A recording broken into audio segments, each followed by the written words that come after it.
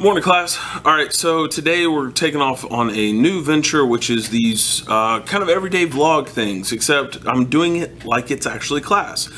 So as you guys are watching, just kind of run it like it's a regular class. So let's start with the opening that we're going to be working on. All right, so we're going to start with the ceramics lesson. We're going to start off with the coil technique. So the coil technique, what are its usage?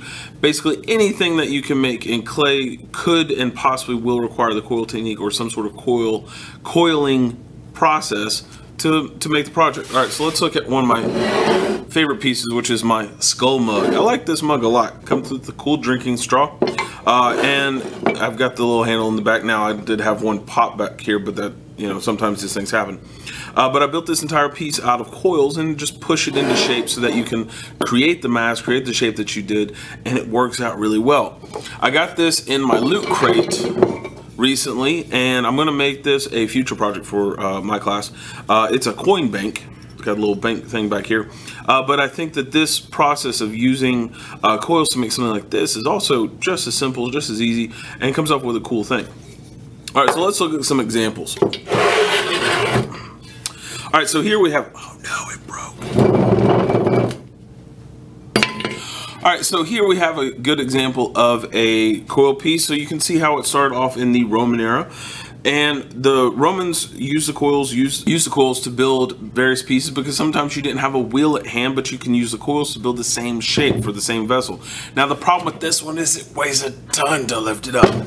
Make sure that your clay pieces should weigh like it feels. They should be thin, they should be light, and they should be solid. All right, so as I'm looking through this one, nice coverage on the outside, good external designs, lots of decoration around the top edge over here, some pieces along the front face of the piece, as well as the back face to give it a full view in the round kind of texture.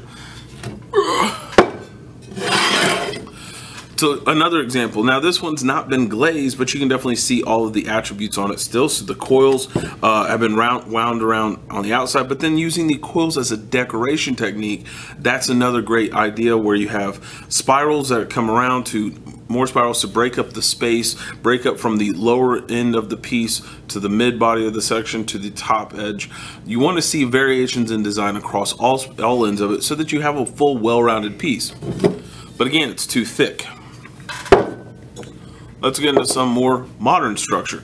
Notice how thin each of these coils are. This is the thing that you want to shoot for, about 1/4 to 1/2.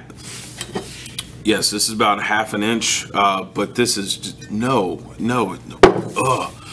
want something light, something that is, this is a cleaner design because of the lightness of the element. Your piece should weigh like it looks. If you don't want a piece that weighs like a ton.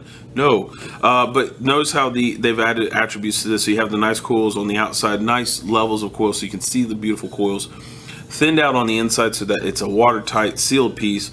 And then they took and did some S figurines back and forth to break up the space along the piece. Now notice they did a horizontal variation here, vertical variation here, to where you have different things going on to make a full well-rounded piece, to something that I loved a lot when I saw the student working on this one, where you had pieces of clay that they knotted and braided around each other. It was just something new, something fresh I've not seen done on the traditional coil technique. Smoothing out just a portion of it so that there was a visual change in that vertical stripe on that front of that piece, crossing them over each other and actually giving a knotted technique on this one. Very futuristic style to me. I don't know why. It's we didn't talk about H.R. Geiger's work, but this is very reminiscent of the stuff that he makes, in my opinion, and the way that they structure, just that structure of the lines that come down from that edge to the braiding at the top. There's that level of intricacy in those small things. So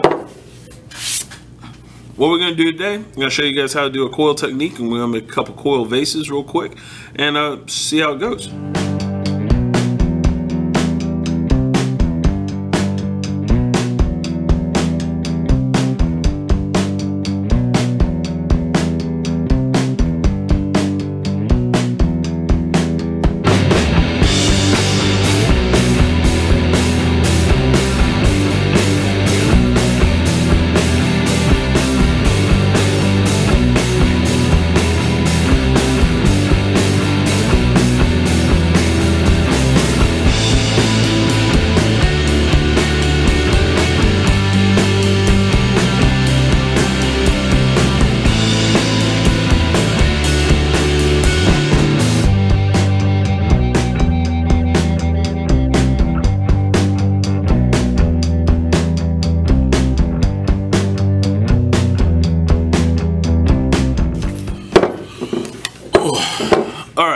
into class. All right, let's do a quick review. Things that we need to talk about. Coils used to make lots of different things.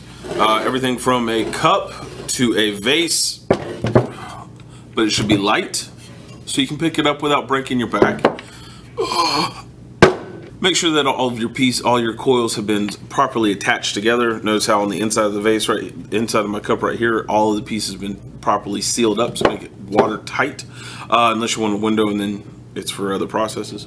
But you've properly added those things together, you made a nice piece, and you wrapped it up properly. Because if you're going to keep working on something, make sure that you wrap up your piece. If air gets to it too much, too long, it's going to dry out, crack, and you have to start all over again. So, all right, things I want you guys to be doing for homework or for additional practice.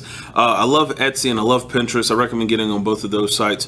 Putting in ceramic coil vases or ceramic vases or something with a vessel, a cylinder shape, so you guys can get some practice. Throw down some notes, throw down some designs, and let's see what you guys have. I'll catch you guys next class. Have a good one. Hey class, I hope that you liked that last video. Please don't forget to like and subscribe down there at the bottom. Now I'm gonna get back to doing my thing, which is working on my own stuff.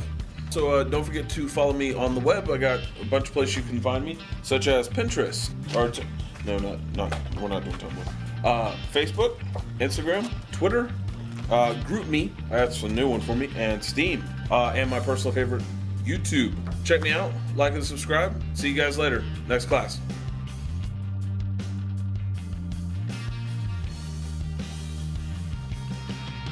Follow. See you later. Next class. Do your homework.